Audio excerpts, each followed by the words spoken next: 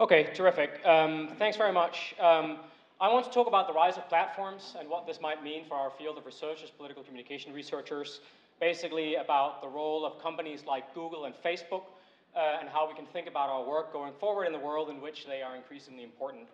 By platform companies, I mean large technology companies that have developed and maintained digital platforms that enable interactions between at least two different kinds of actors, that are in the process of having these come to host public information, organize access to it, create new formats for it, and control data about it, and who thereby influence the incentive structures around investment in public communication, including by news media, political campaigns, and social movements. So we're not talking about technology companies like Hewlett-Packard, but companies like Google and Facebook and smaller platforms like Twitter and Snapchat and their counterparts around the world.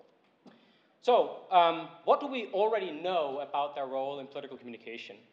Well, I think we know, first of all, that platforms are increasingly integral to at least a small part of almost everything that almost everybody does, almost everywhere, including many parts of political communication processes, from the production of content over its distribution to its consumption and to the actions that follow next.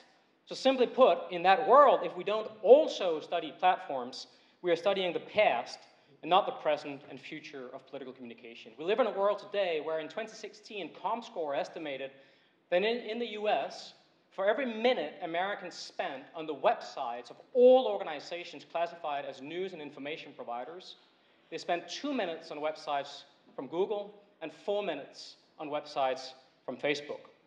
In the process, these companies have become increasingly central to the distribution of, for example, news. So in the 2017 Digital News Report survey, about half of respondents across 36 different markets across the world identify search or social media as their main way of accessing news and information online.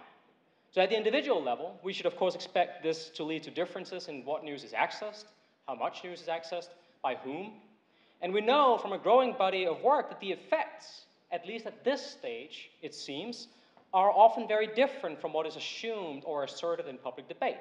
Contrary, for example, to the filter bubble hypothesis, work by Augusto Valeriani, Christian Vicari, my colleague Richard Fletcher, and others have shown that search is associated with incidental diversity, social media is associated with incidental exposure, in both cases driving more diverse news use, and the use of social media is associated with incremental increases in online political participation.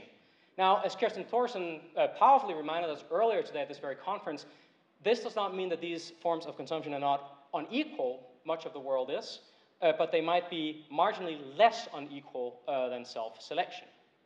Now, at the institutional level, we should also increasingly see how the main actors that we have traditionally studied are increasingly intertwined with platform companies. Shannon McGregor and Daniel Kreis has shown this for the case of political campaigns. Young-Mi Kim and her colleagues in their powerful work on political advertising on Facebook. Andy Chadwick and work by Sarah Ann Gander and myself has shown how this is also the case for news organizations. And Alex Segerberg and others have looked at this in the case of social movements. So it's clear that platforms like Google and Facebook are not simply arenas for political communication. They're also actors. And they're parts of very different socio-technical assemblages, including some really nasty stuff that with our white hat bias, we have not always probably given the attention that we ought to. So, questions, next. What don't we know? Well, I think at the individual level, we need to test our findings in a range of different contexts. As with all other forms of media use and media effects, we can't assume that findings will be the same in every country. Furthermore, I think we need to continuously address some of the same basic questions, like the filter bubble hypothesis, because these tools change all the time in important ways. And then we need to look beyond the old platforms like search, which is 20 plus years old, social media, 15 years plus, and to private messaging apps and the like that are growing rapidly, especially in the global south. At the institutional level, I think we are only really beginning to look at this. And there is much more to do here, especially comparatively. We cannot and should not assume that large US-based platform companies have the same relations with, for example, political campaigns in, for example, India as they do in the US. They are active across hundreds of different countries that they operate in, and we should study their institutional relations there. So there are lots of questions. What then are the opportunities and challenges that we face? Opportunities first. I think, first of all, we can start from the strengths of our field.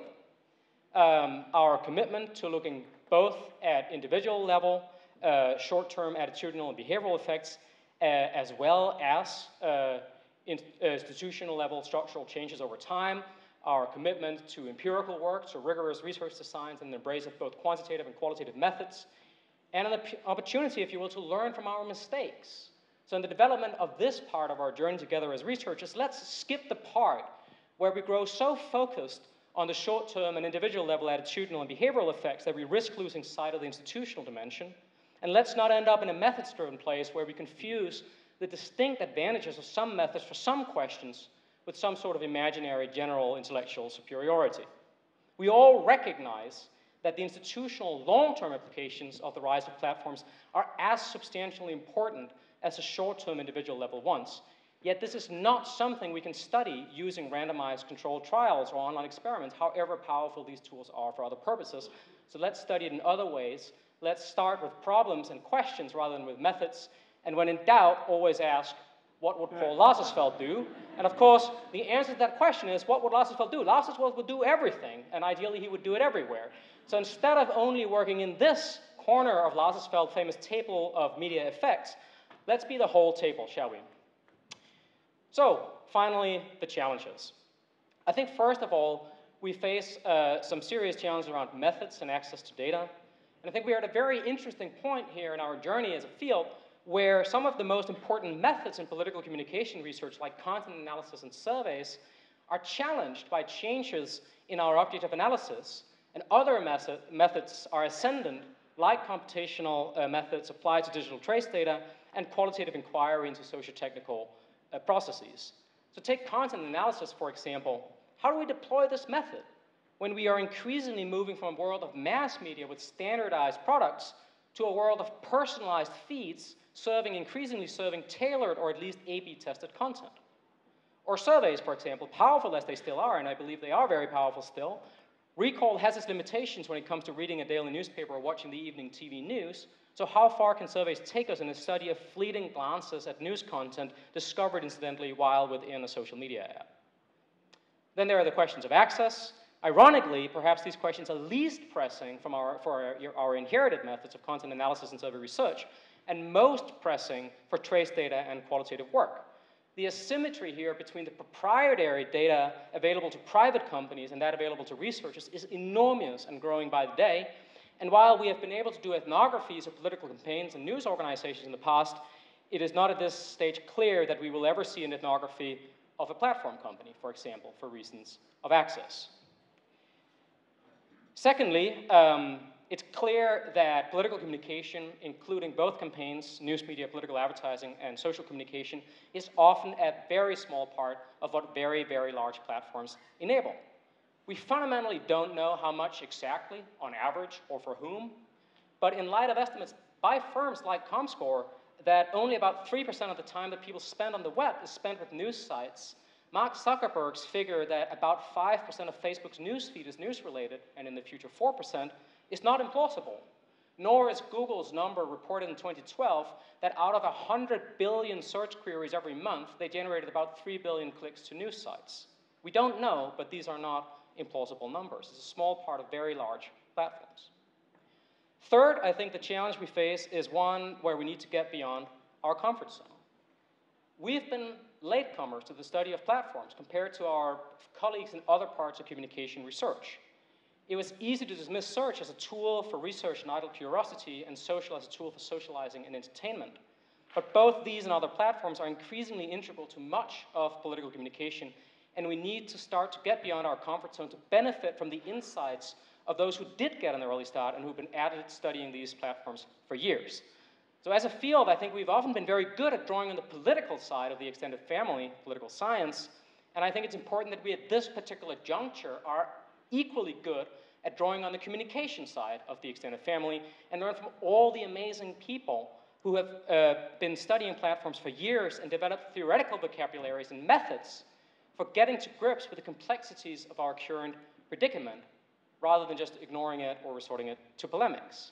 So you'll all have your own favorites, and I don't want to commit too many sins of omission here, but let me just say I personally think that today in a world in which platforms are ascendant, the work of communication researchers like Dana Boyd, Jose van Dijk, and Tarleton Gillespie is as foundational for understanding political communication as the work of Doris Graeber, Tim Cook, and Helena Mancini.